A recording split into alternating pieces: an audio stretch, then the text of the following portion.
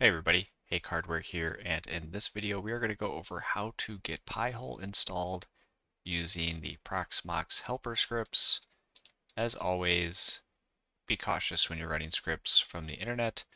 Make sure you review the source code and know exactly what it's doing before you execute it on your system.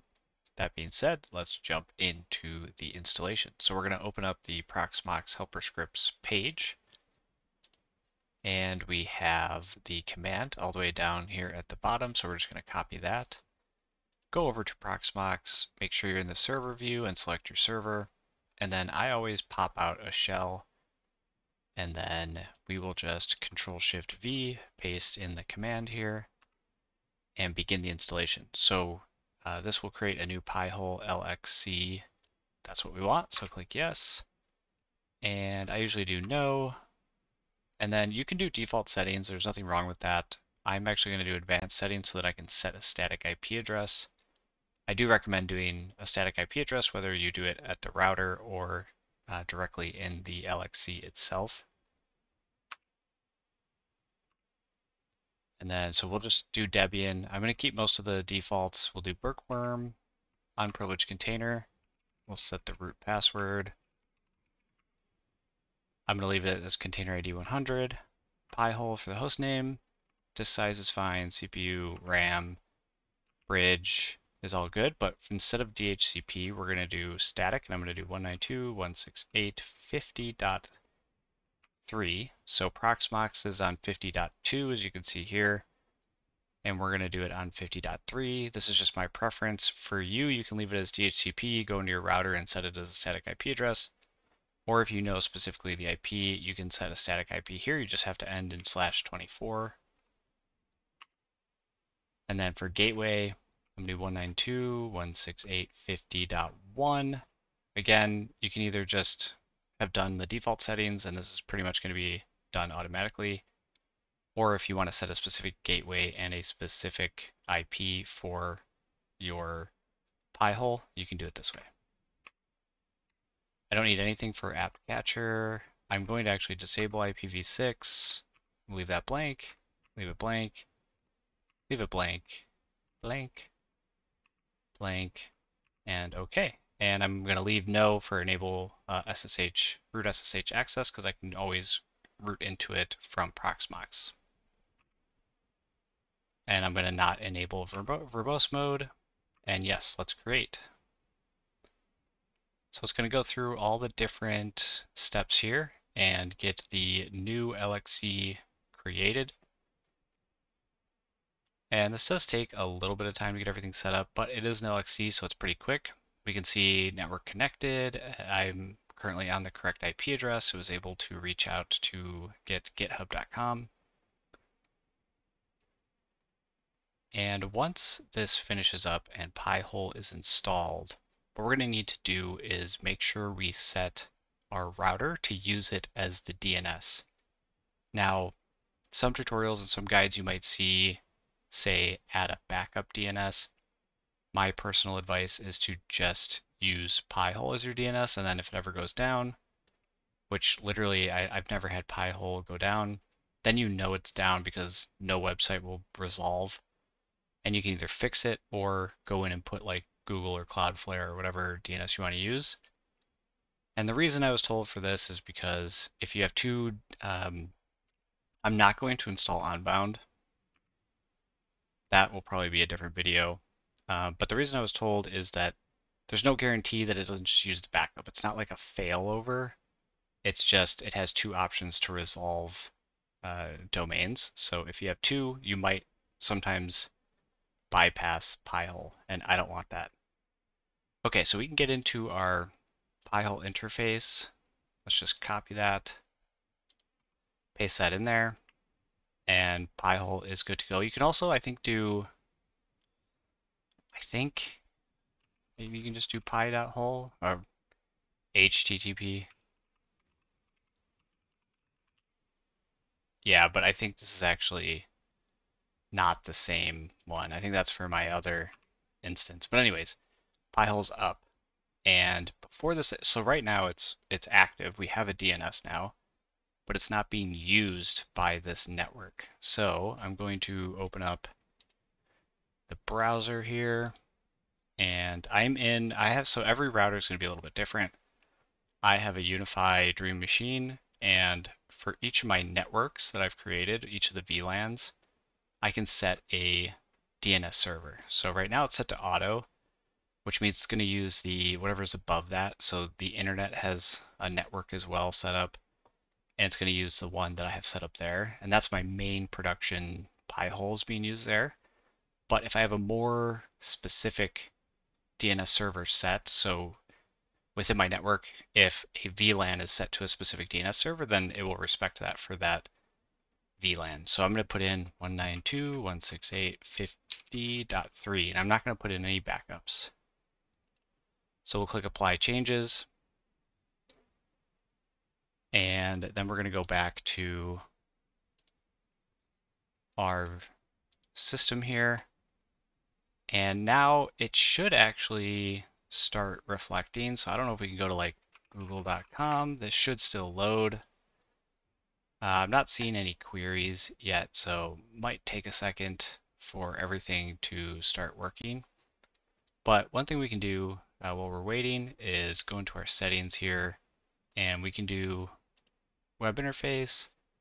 You can change up the themes. So I typically like Deep Midnight. Save and apply that. I think it just looks a little bit better. And then there's also the advanced section here. One thing to note, if you're going to be accessing like across VLANs, your Pi-hole instance, you might need to change some settings. Nope, not there.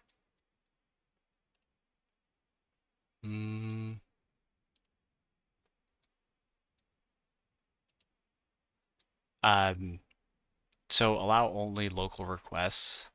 If for some reason, if you're on like a different VLAN and you can't access your Pi-hole, you might have to bind it only to the interface or permit all origins. Granted, be careful because devices directly connected to the internet, like a cloud instance, you might have some issues with security. So just make sure you're doing the right stuff when it comes to this section here. And let's see, we're not really getting any requests here, but one way that you can actually test it out is by going to local DNS records. And right now we've got Pi-hole. So if we put the address here, and I just do pi-hole.internal, let's just add that. One way typically that this will work is I can just now try pi-hole.internal /admin, and there we go. So just put in my password here.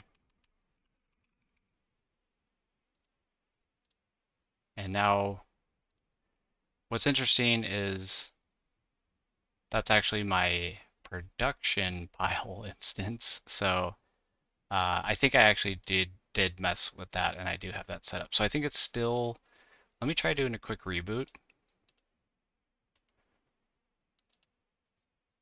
Give it a second here, and we'll just see if maybe it takes a second for the DNS server to get updated. I think Windows, there's a way you can just force the DNS server to get refreshed, but I think without a reboot, it's not going to re-query which DNS server it should be using, and it's going to be using probably my production Pi-hole.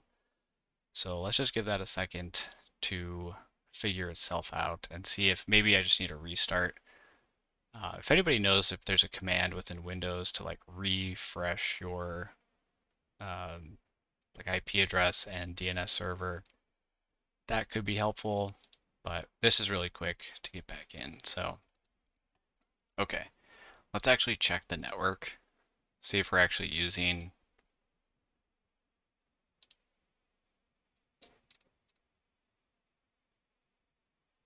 okay, so yes, so now it is showing our Pi-hole instance here as the DNS server. So if I do pi-hole.internal /admin, I always forget the /admin. Now we are using our actual, this one is my actual test one that we just set up. So you can see the total queries are much less. It is starting to get queried now. Windows is kind of crazy. It just like has constant activity. So it's kind of a pain, but that's it. There's some other things you can do. So if we go to like Wiki and we go to Proxmox and we go to Pi-hole and we do additional lists, there are like some additional lists that you can add. So there's all these different suspicious lists, advertising lists, tracking and telemetry, malicious. There's just a bunch of different lists here that you can add inside Pi-hole. So up here under lists, you can add new lists. And it's a good idea to do like one at a time because you can add so many that like your internet just becomes useless because you're blocking like everything. And I've noticed like if I Google something and there's an ad and I click the ad, it doesn't load because it's been blocked by just the default list. So keep that in mind. I just use the default list right now, and I might change it, but for the most part, that's working pretty well for me. But that is how you get Pi-hole set up and added to your router. It took me a little bit of time to get everything working, so just sometimes it takes a little bit before things click, and sometimes you just need to reboot your computer, and that'll refresh the DNS server that it's using. But other than that, you should have everything working. A good next step after Pi-hole is to install NGINX Proxy Manager.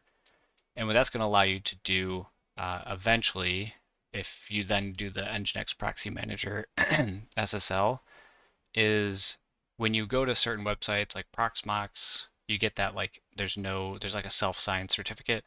You can actually have a certificate from Let's Encrypt using Cloudflare.